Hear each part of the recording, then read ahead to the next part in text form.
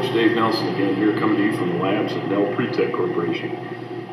I'd like to welcome you to our first installment of Tech Tips for the Beginner CMM Programmer, titled Cosine Error. Of course, in our business there's a lot of different types of error, ranging from environmental, temperature, humidity, vibration, to errors inherent in machine design, construction of materials, to operator errors due to programming technique, how we handle the parts, etc. I don't think that it's necessary that we try to eliminate every type of error in most cases. I would contend that a lot of those errors, at least on a small scale, tend to cancel each other out statistically, some affecting measurement on the positive side, while others on the negative side. But it is important that we understand as many sources of error as we can so that we can make better decisions and become better programmers. So here we're going to focus on one particular type of error called cosine error, what it is, where it comes from, and in future videos talk about how to optimize our programs and how to eliminate that as best as possible. Hope you find it useful, and good luck. Welcome to another presentation of Tech Tips for the Beginner CMM User, brought to you by Dell Pretech Corporation. In this short slide series, we will be reviewing the concept of cosine error, what it is, and where it comes from.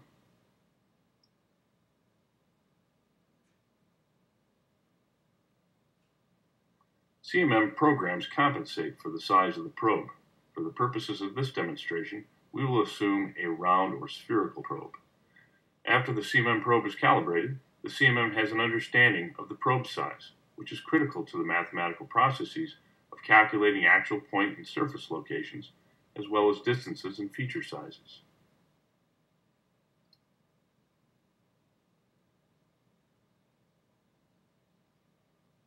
The basic probe compensation process. As the probe moves around in the physical space of the machine, the CMM tracks the center of the probe.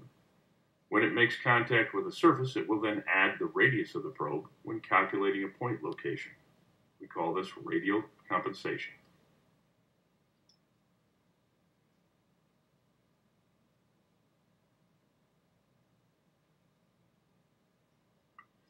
So the question that should come to mind is, how does the CMM know where on the surface of the spherical probe to place a radial compensation point?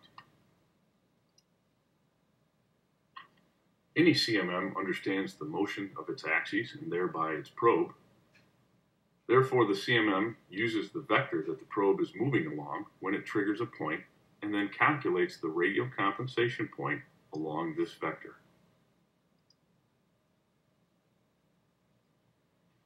Cosine error is a result of the probe that triggers a point while moving at a non-normal direction to the measured surface. Moving in a non-normal, or not 90 degrees fashion to the measured surface results in the CMM placing the radial compensation point at the wrong location relative to the measured surface.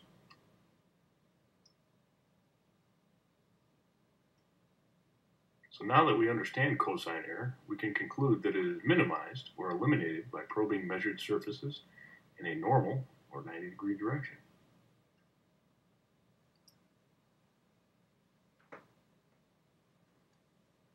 So how can we ensure normal probing, and how can we accomplish this when surfaces are changing from one part to the next?